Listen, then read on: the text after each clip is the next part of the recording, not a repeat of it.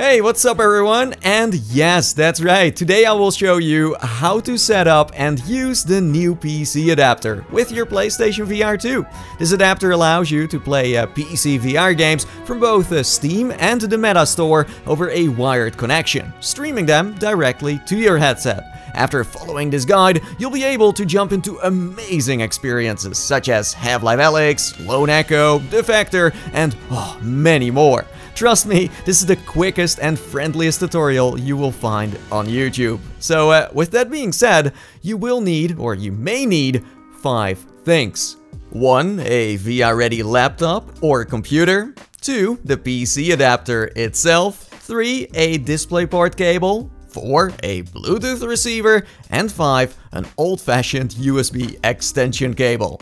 The laptop or computer you plan to use must be powerful enough to run PCVR games. To determine if it's VR ready, you can check Sony's official support page, which I will link in the description. That said, for most setups, the new PlayStation VR PC adapter is required to make everything work.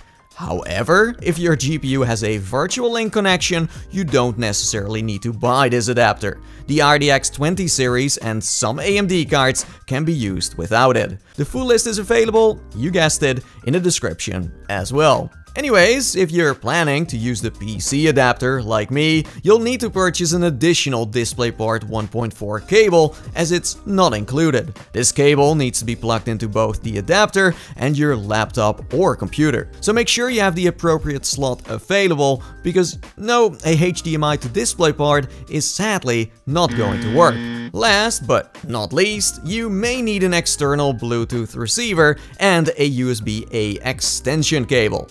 Since the headset doesn't track the controllers itself, this has to be done over Bluetooth. And I know what you're thinking, this is where it gets tricky. And you're right, if you're using a laptop, you probably won't even need an external receiver, as most have excellent internal Bluetooth connections. However, it might be a different story for desktop computers. Some of their internal adapters are, well, just weak. You can always test the setup without one and see how it goes. In most cases though, I would still recommend getting a receiver along with an extension cable. It's just better that way.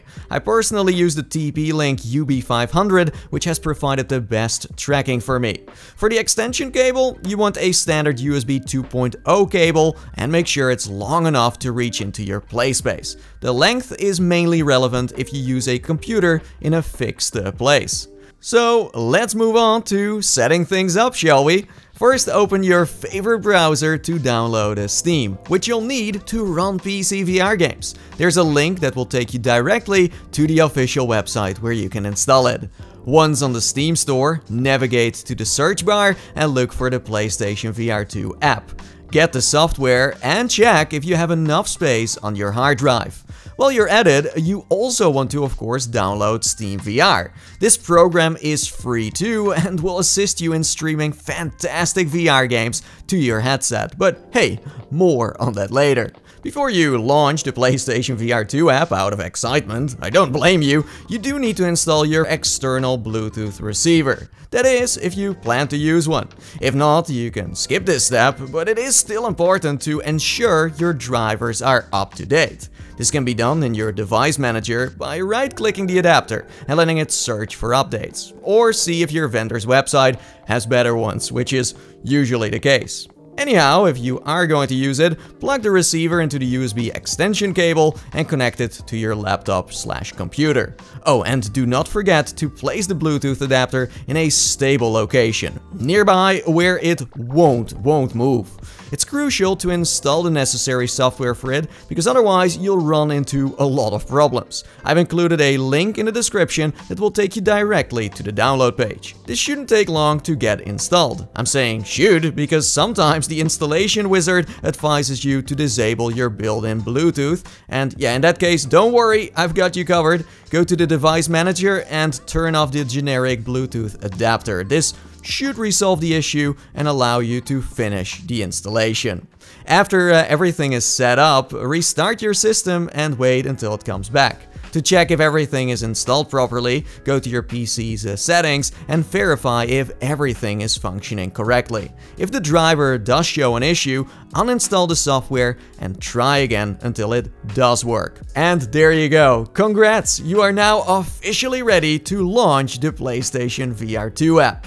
It first requires you to pair and connect your Sense controllers via, what a surprise, Bluetooth. So grab them off the charger and follow the instructions. To pair, simultaneously press and hold the PlayStation and Options button until they start blinking rapidly. Once they are, click on Open Bluetooth settings in the PSVR2 app and then click on Add Device. Select Bluetooth and wait until the controllers appear. This honestly can be the trickiest part of the setup if you don't have the right equipment. Hence why I'm using a Bluetooth adapter.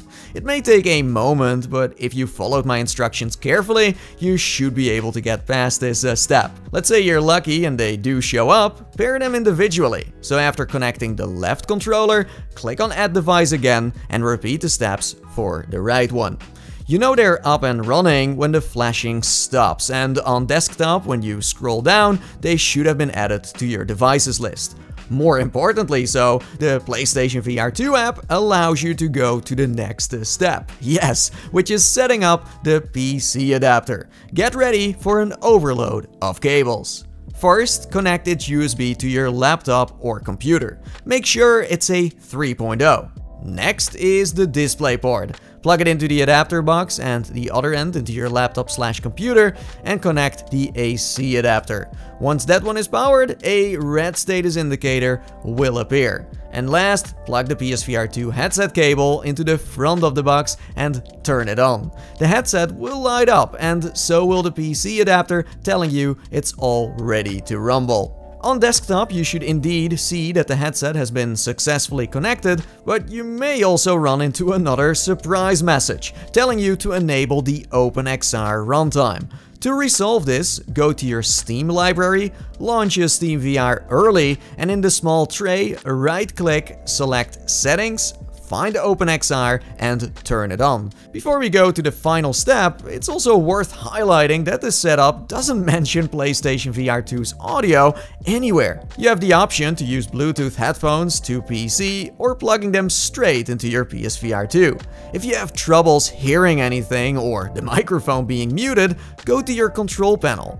Check sound and in playback, choose the PSVR2 high-definition speakers. And under recording, find the microphone. Thank me later. That said, the final step should be you seeing the PlayStation VR2 app load, and SteamVR should automatically start. If it doesn't, then you have to do this manually.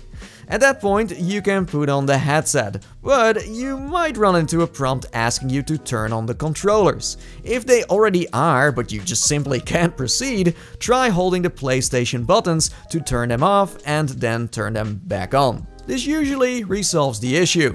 After that, you can choose where you want to play. You can use the pass-through feature to put on the controllers and if needed, move some furniture. I would recommend placing the Bluetooth adapter as close to your play space as possible for the most solid tracking. Oh, and don't make it move. If you experience tracking issues, try one of the following things and see if it helps. The PSVR2 will then scan your surroundings automatically to help you define your play space. You do get to choose the size of your play area. I usually go for the custom option, allowing me to draw my own boundaries and lets me tweak the floor level too.